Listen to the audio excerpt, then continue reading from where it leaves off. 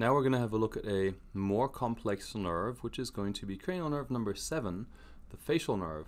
The facial nerve does several things.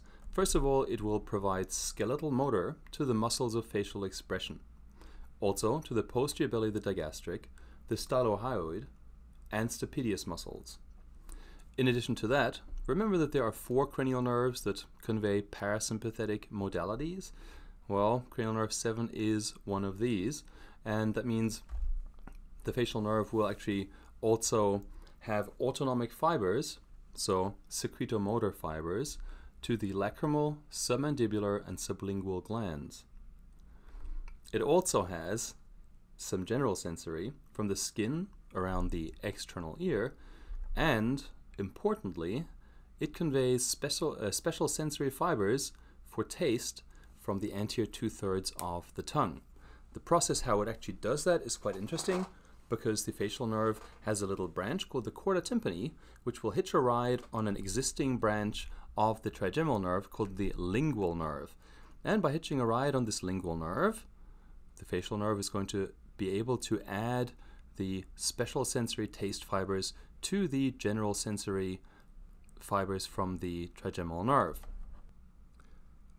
So let's continue by having a look at the course of the facial nerve. Okay, so the facial nerve actually arises back here from a place or the junction between the pons and the medulla as 2 divisions, the motor root and the intermediate nerve called the nervus intermedius.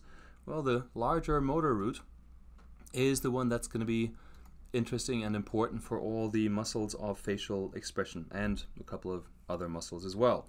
The smaller nerve, the intermediate nerve, will carry taste, parasympathetic, and somatic sensory fibers.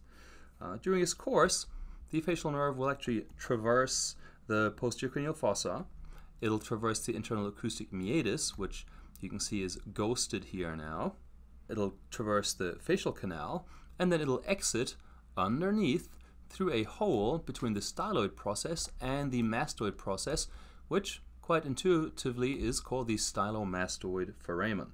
A couple more things that we can't really see here yet happen though after the facial nerve has traversed the internal acoustic meatus. That would actually be that it proceeds just a little bit anteriorly within the temporal bone, and then it'll turn back posteriorly along the medial wall of the tympanic cavity. And then this sharp bend is called the geniculum of the facial nerve. That's the site of the so-called geniculate ganglion, which is the sensory ganglion of the facial nerve. So within the facial canal, cranial nerve 7 gives rise to a nerve called the greater petrosal nerve, the nerve to the stapedius, and the chorda tympani.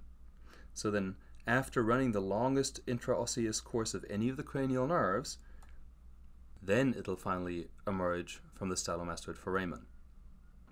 If we simplify it for gross anatomical terms though, I would say the facial nerve enters through the internal acoustic meatus, talking about what we're going to be looking for in gross lab, and then it exits through the stylomastoid foramen, where we can then see all these motor branches. And if we just focus on the motor branches of the facial nerve, there's a mnemonic. It's called 10 zebras bit my cheek.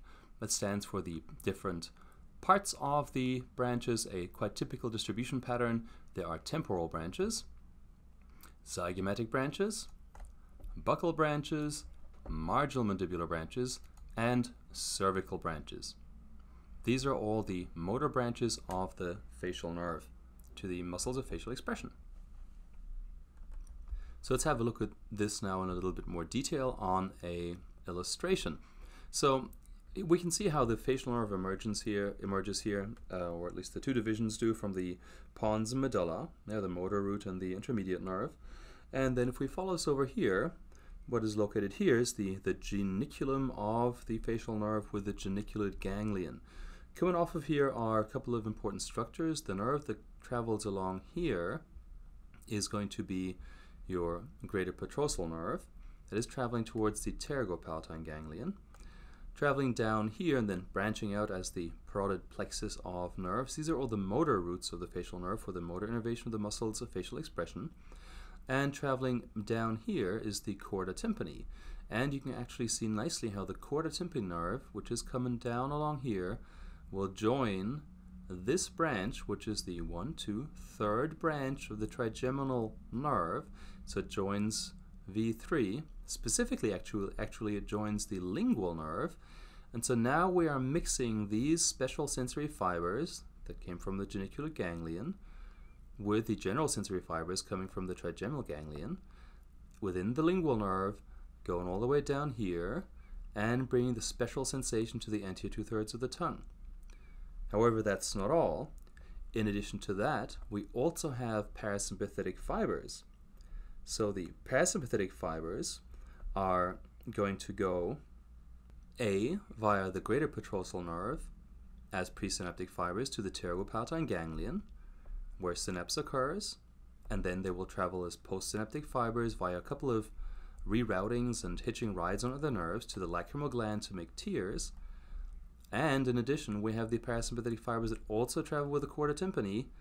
They join the lingual nerve from cranial nerve 5 as well, and these parasympathetic fibers will then synapse in the submandibular ganglion, where the postsynaptic secretomotor fibers go to the sublingual and submandibular glands.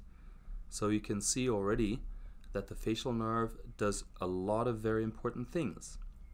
In brief, parasympathetics to the pterygopalatine ganglion and submandibular ganglion, the motor fibers to all the muscles of facial expression, special sensory taste fibers to the anterior 2/3 of the tongue, and what is not indicated here, there's also a little bit of somatic or general sensory from the genicular ganglion that supplies a small area of skin which is close to the external acoustic meatus, so close to the external ear opening.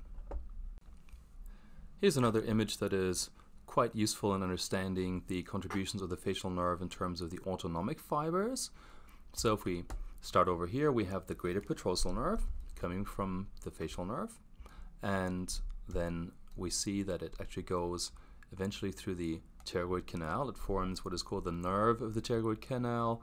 Other people call it the Vidian nerve. And the Vidian nerve is formed by the merging of the greater petrosal nerve with the deep petrosal nerve. This deep petrosal nerve actually carries sympathetic fibers, as we are in the head region. These are postsynaptic sympathetic fibers. So the fibers, the secretomotor parasympathetic fibers from the greater petrosal nerve, travel to the pterygopalatine ganglion in this case. They are presynaptic.